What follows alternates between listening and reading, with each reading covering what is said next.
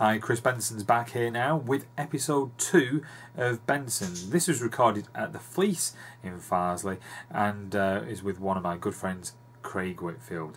If you want to find out more about the Farsley Village Book Club, look out for the link there on the bottom of the screen, and don't forget to visit Craig's website, janeaverill.net.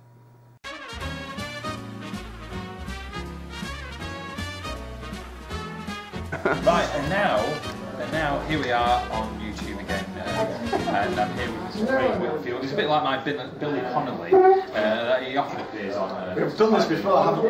I do. Me as well. And with children. Oh yeah, let's not forget that. Anyway, well, it's a big YouTube welcome to Mr. Craig Whitfield. Hello. It's good to be here again. Well, a couple of things I want to ask you about, but let's talk about, first of all, Simon Edwards and this brilliant evening that you've organised. How did it come about? Well, it came about really when Simon got in touch with the Farsley Book Club Facebook page. He was very interested in us as a book club, and he introduced himself as a local writer. And we agreed to meet, I'm not sure I should say this in the police, but we agreed to meet at the Village Wine Bar. And we did, we had a drink, and I was really impressed with his work. I was impressed with his stories about his work, and felt the right thing to do would be to put him there to promote his work and to get the word out there, and hopefully, culminated some sales as well. So the Farsley Village Book Club started last year. It started. I'm gonna have a bit of my coffee. Not beer. It actually started in January 2014. So we've actually into our second year now. Absolutely. Which titles have you read so far?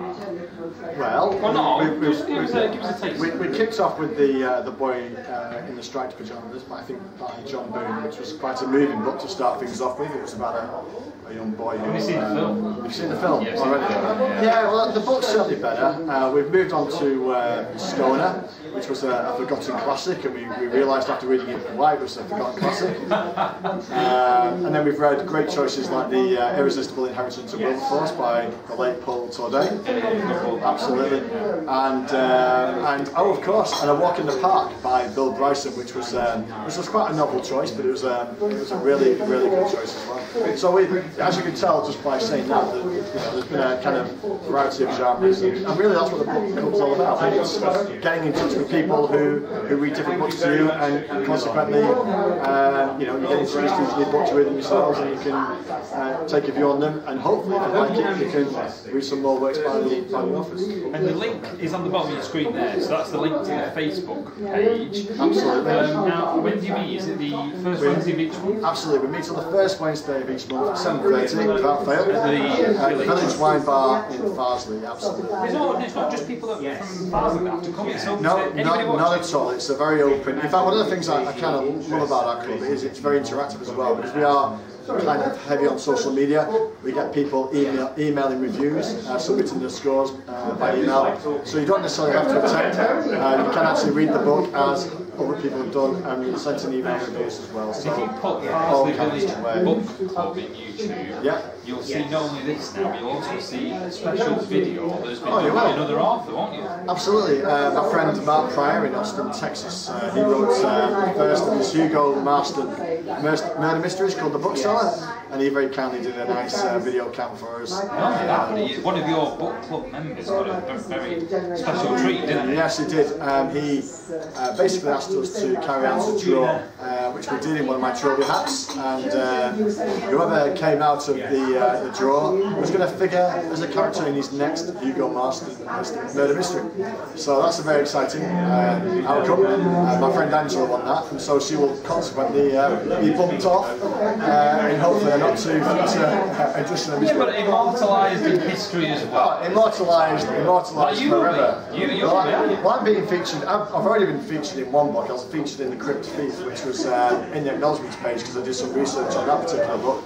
But I'm also appearing as Tom would love this, as a family lawyer in a book called The Hollow Man, which comes out in September this year, which I'm really looking forward to. I have no idea what it's going to store for me. Being a lawyer, I fear the worst, but time will tell. But this is a standalone book, and I know he's very proud of this work, and I'm looking forward to seeing that one on release. Can we do shameless plug whilst we're on? Absolutely. janeaverill.net. JaneAverell.net, very shameless, totally disconnected. No, it's not disconnected. Another big project. It's not disconnected, because I know the second Hugo Master murder mystery was The Crypt Thief, and Mark Pryor got in touch with me on the basis of my website, which was website's on the bottom there now. www.janeaverell.net, and that tells the life of Jane Averell.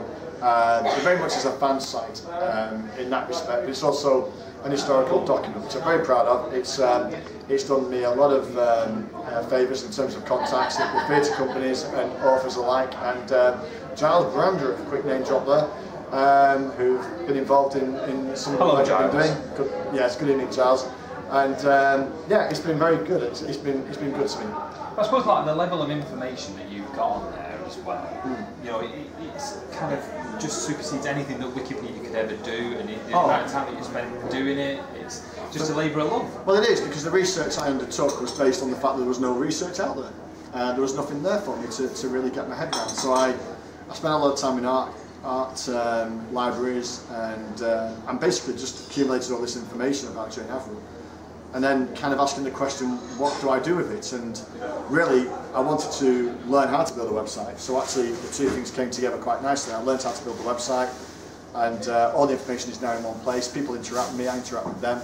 And it's been a great resource for, like I say, theatre companies and authors alike, and I'm quite proud of it. And even though you're not going to do as much work on it now as what you did, it's still there, and you're still kind of adding things, aren't you? I'm still, I still add things as I go. The thing about the site for me is it's like throwing a big net into a big into a big wide ocean, and hopefully I'm going to capture that big fish, which is maybe someone who may be related to Jane, or maybe someone who is a friend of a friend. Do an appeal now as if it's like Lost Family with Nicky Campbell. Go on. Oh, do I do the tears as well? Well, you know, go on. Oh, it's a close up.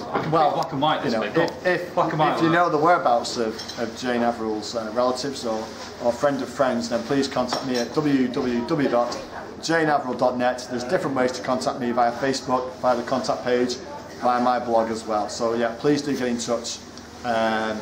I would really appreciate that. Somebody might just do anyway. Great evening, and I hope this is the first of many. Farsley Village Book Club every Wednesday 7:30. Yeah, wine is included, but yeah. No, wine is not included. Why are you buying? Hey, if they're new to the club, I will buy the first glass. Promise that. Right. Oh, this is going to go viral. Craig Whitfield, thank you, and I hope your credit card doesn't do too much damage after that. Thank you. It's a good night from me. And a good night from him. Good night.